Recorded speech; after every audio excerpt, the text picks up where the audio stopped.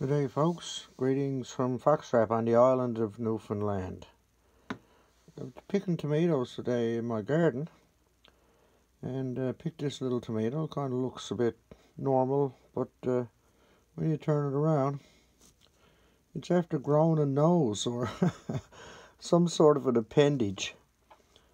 Very strange looking little thing sticking off at the top of the tomato. But that's the way it grew, and the smaller part of it is a little more ripened, I would think, than the rest of it. Is a little more red. But if you took it and you drew a couple of little eyes on there, it could be a little tomato face. A cute little guy. So it's a strange thing. Sometimes tomatoes will form some odd little shapes, but not often do you see it with an appendage that sticks right off of the tomato.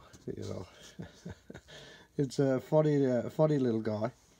I thought it was kind of funny, so I figured I'd put it on the shirt. Somebody else might get a chuckle out of it as well. A little tomato face. And that's about all from downtown Foxtrap. Good day all. Take care. Bye.